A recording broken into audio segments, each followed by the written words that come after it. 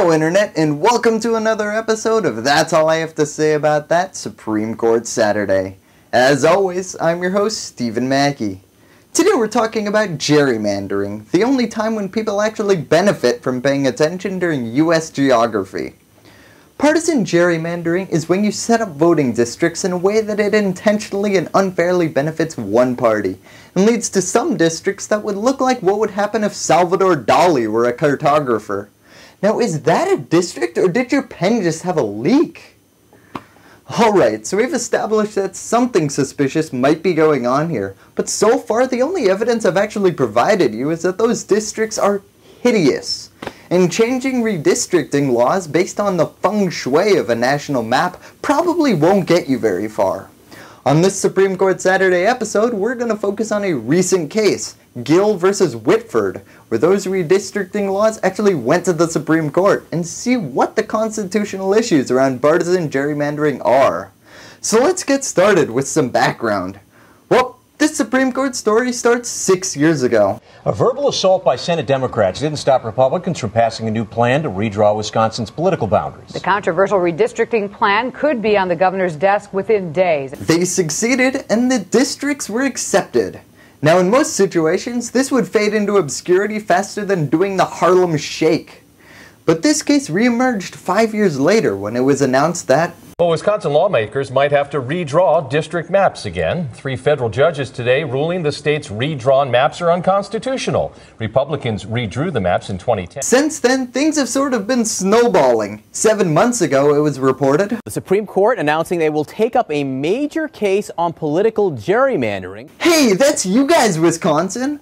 On October 3rd, 2017, arguments were heard on this case, and the news was all over it. Do we have a clip of the news that day? Everybody was talking about just all of the missteps that the president got so many texts yesterday in Puerto Rico. First of all, throwing paper towels at the victims of the hurricane like it was a game. Yes, the first time the Supreme Court visited partisan gerrymandering, and the news couldn't stop talking about Trump free-throwing paper towels in Puerto Rico. Man, poor Supreme Court, the forgotten branch of the US government. Just please don't start acting out for attention. Anyways, this is the case we're going to be covering today. But before we dive in, what is gerrymandering? Well, it's the fine art of grouping people based on their political beliefs into different regions. Kinda like preparing your Thanksgiving seating chart. Except, in this case, we're a little less worried about your uncle's misinterpretation of crime statistics triggering your cousin, and a little more concerned with your congressman's misrepresentation of voters triggering war. The essential strategy of gerrymandering is to concentrate opponents into one district, so they win that district in a landslide, while your party spreads across the map, winning only 52% of the vote in maybe 3 or 4 districts. Think of it in terms of being a manager of a professional football team, which means you're the one in charge of hiring players. Now what gerrymandering does is it forces your opponent's team to spend all of their money on one star player, while you spread your money around to 4 or 5 decent players. Now I'm placing my bet on the full team every time. So let's dive right in. You'll hear argument first this morning in case 16-1161, Gill versus Whitford. Sorry, no puppies this time. Hey, I'm working with what I got here. Now this is a little more technical and nuanced debate than some of you might imagine. As you can imagine though, no one was particularly debating for partisan gerrymandering, except for this one weird moment. I don't think that necessarily means that districting for partisan advantage has no positive values. I would point you to, for instance, Justice Breyer's dissenting opinion in Veith, which has an extensive discussion of how it can actually do good things for our system to have districts drawn in a way that makes it easier for voters to understand who they are, who the legislature is. It produces values in terms of accountability that are valuable so that the people understand. Yeah, that never really came up again, but hey, good try. So let's get started with the first major issue. Does the plaintiff in this case have the legal right to bring this case to trial? Now this definitely feels like something that should have probably been cleared up before it got to the Supreme Court, but What do you know? It never came up. The candidate would have standing, and I'm not so sure about the voters in the district, but certainly voters in Milwaukee who don't vote for that candidate. They're not eligible to vote for that candidate any more than someone in California is eligible to vote for that candidate. We see this from the testimony of the lead plaintiff, who's the only plaintiff that testified in this case. He was asked during his testimony, what harm does Act 43 put on you, given that you live in a Democratic-dominated district in Madison under any possible map? Well, he said, I want to be able to campaign for a majority in the Assembly, which shows that his injury has nothing to do with him as a voter. Now that really is an odd ethical question. Can you sue on behalf of someone to support your own ideas without their permission? That would be like me suing McDonald's for making other people fat. Now this point of contention was later clarified in the least clarifying way possible. When your claim is racial gerrymandering, it has to be limited to your district. You can't complain about racial gerrymandering elsewhere in the state. But here, if the claim is going to be political gerrymandering, you can raise claims about whole statewide issues, even if there is no argument that you're gerrymandered. Great, glad we got that all cleared up. Wait, what? So racial gerrymandering you can only sue from within your district, but political gerrymandering you can sue from anywhere in the state? Now that definitely doesn't sound like a law that Alabama passed in the 1960s to make sure everyone got equal representation. For those of you like me who are a little bit curious about the difference, take it away, white male who gets oddly high and mighty at the end of his little speech. The law appropriately limits standing in that situation to people who live in the region of the state where there's an absence of an additional minority district. And you wouldn't want to assume that some African American from a different part of the state has a collective interest with people over here in this part of the state just because of race. That's just stereotyping. But with party, people join the party to work together to achieve a collective end. You know, I'm not sure how I feel about this one. Being a white male, I can certainly tell you from my last conversation with certain branches of my family tree that not all white people agree on all policy issues. For example, in my opinion, nuking Iran wouldn't be a terrific idea. That said, minority voting districts exist because apparently some people do agree enough to have some common beliefs. Now, the court wasn't here to solve the issue of minority representation today. We solved that one a long time ago. Am I right?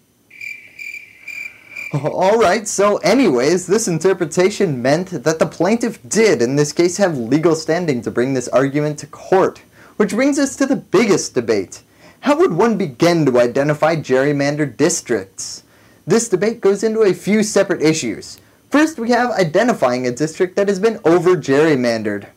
As you can imagine, this is a little more complicated than a Sesame Street rundown of looking at different shapes and deciding whether you like a shape or not. As I understand the efficiency gap test itself, and tell me if I'm wrong, that it would yield about a third of all the districts in the country winding up in court. Now, that's what the other side says, so tell me where that's wrong, and tell me what test you'd have this court adopt. Now this is one of those arguments that sounds smart for exactly half a second after hearing it. So what you're saying is we have this test to see how overly gerrymandered some districts are, and if we use it right now, a third of your districts will come up unacceptable. And your solution is change the test? That's like finding out you have an obesity problem and solving it by raising the minimum body to fat ratios. That said, the bigger problem with this whole Supreme Court debate is that no one even knows what standard to judge gerrymandered districts on. What criteria would a state need to know in order to avoid having every district and every case and every election subject to litigation?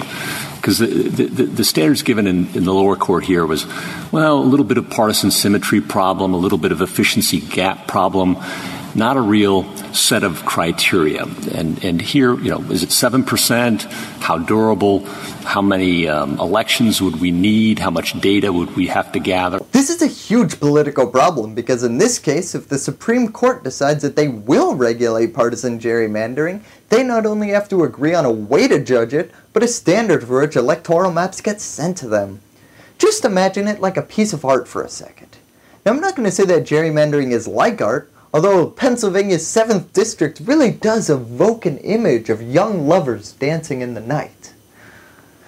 The tricky point here is that, at this point in our ability to measure gerrymandering, things are still surprisingly subjective, as we'll get to in a second.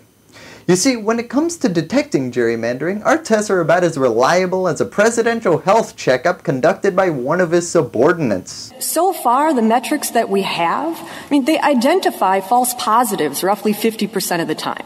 And I don't know how a legislature is supposed to comply with criteria that can't differentiate between a court-drawn map and a map drawn for partisan advantage. Now that is a really huge point, because you can't judge a district based on a test that's wrong half the time.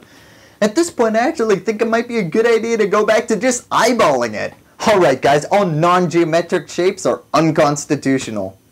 Some causes of these unreliable results are... Isn't it true that you can get very high levels of very high EG based on factors that have nothing to do with gerrymandering? The political geography can lead to it, protection of incumbents, which has been said to be a legitimate factor, can lead to a high EG. Compliance with the Voting Rights Act can affect that. Yeah, to have truly non-partisan gerrymandered districts, you would have to do away with key parts of the Minority Voting Act, because it requires that minorities be represented in minority districts that, unsurprisingly, are packed with minorities, diluting their representation in other districts, but strengthening their voting in the one district. Now I can assume that that would not be very popular with, well, anyone. You also have to have people vote exclusively on party lines without factoring in any changes of mind, or else, you might have to redistrict. So basically, current tests are pretty terrible. But also... A plaintiff's expert studied maps for 30 years, and he identified the 17 worst of the worst maps. What is so striking about that list of 17 is that 10 were neutral draws. There were court-drawn maps, commission-drawn maps, bipartisan-drawn maps, including the immediately prior Wisconsin-drawn map. Oh man, I think I were on candid camera at that moment in the courtroom, except there are no cameras allowed in the Supreme Court, as you've probably noticed. The plaintiff alleging gerrymandering's expert witness studied 17 of the most gerrymandered maps, and more than half of them were created by the independent and nonpartisan commissions that would be left in charge of redistricting gerrymandered districts. What? So now let's hear the other side before I start a nationwide mob. If it's the most extreme map they could make, why isn't that enough to prove Your Honor, partisan asymmetry and unconstitutional gerrymandering? Your Honor, I think the facts in this case, which is what you were discussing, are significantly less troubling than the facts in the cases that this Court has previously faced, for example, Vandermeer and Veith. And that's for two reasons. One, the map drawers here complied fastidiously with traditional redistricting principles, which was not true in Vandermeer and Veith. But they kept going back to fix the map to make it more gerrymandered. That's undisputed. The people involved in the process had traditional maps that complied with traditional criteria and then went back and threw out those maps and created some that were more partisan. That's correct, Your Honor, and of course there were computers. So why didn't they take one of the earlier maps? Because there was no constitutional requirement that they do so. They complied with all state law, and they complied with all traditional districting principles. Wow, you weren't supposed to say yes to that. It's, I do not recall. So anyways, the Wisconsin legislators had kept redistricting and redistricting until they hit the map that was just right. Which seems like it should violate some sort of law, but turns out it doesn't. Now it did get frightening at the end when regulators decided to make a buzzer shot appeal right to the judges. Gerrymanders now are not your father's gerrymander. These are going to be really serious incursions on democracy if this court doesn't do something. And this is really the last opportunity before we see this huge festival of new extreme gerrymanders, all done along the model of Wisconsin, but probably even more serious. I would commend the political scientist brief, which talk about the revolution in data analytics that has happened since this map was drawn. You're going to see people coming in and slicing and dicing a very polarized electorate to the point where one-party control will be guaranteed. That's going to become the norm. Indeed, in any one-party state, if you don't do it that way, they're going to say, "Why? That's malpractice." Apparently, advances in data analytics are making it very easy to gerrymander an election, yet impossible to detect it. which probably has something to do with the fact that our regulators are so old I wouldn't be surprised if their form of data analytics included an abacus. In the continuation of his appeal, he said equally compellingly that politicians are never going to fix gerrymandering. They like gerrymandering. This is the problem in this area is if you don't do it, it's locked up. The voters of Wisconsin can't get it on the ballot without the legislature's consent. And that's true in most of the states that don't have commissions now. And so you have, we're here telling you, you are the only institution in the United States that can solve this problem just as democracy is about to get worse because of the way gerrymandering is getting so much worse. Oh man, I think I need a clean pair of khakis. The Supreme Court is our only hope in not having every state be a foregone conclusion. What terrible options! It's either have the flawed test to regulate and create potentially worse maps, or unregulated gerrymandering. Oh, I feel like this is the 2016 election all over again. Never fear though, because here is the defense to calm us all down. We've heard something about the various tests that they're now proposing. There was only one test that was subjected to adversarial scrutiny in this case, on a 4-day trial. That efficiency gap test proved so fatally flawed that the district court rejected it as the test and plaintiffs abandoned it as the primary test on appeal. And then my final point about the scare tactics, about what will happen next. Plaintiff's expert did a comprehensive study from 1972, when the Baker redistricting had happened, to 2014. And it shows that the asymmetry was worse in 1972 than in 2014. You're always going to have scare tactics. You're always going to have partisan intent. All right, can we just take a second? Who is this plaintiff's expert witness? Did he come recommended by the Wisconsin redistricting group? So there you have it, the essential arguments that the Supreme Court heard regarding political gerrymandering. It is expected that they're going to release an opinion this June, so until then, both sides kinda right. Let me know what you think in the comments, and I'll let you know what happens in the court. Until then, thank you for watching, and as always, that's all I have to say about that. Hello YouTube, I hope you enjoyed that last video. For more episodes of Supreme Court Saturday, click here. Please like and click here to subscribe. And if you're really a fan, you can join our Facebook group. It's just a party over there.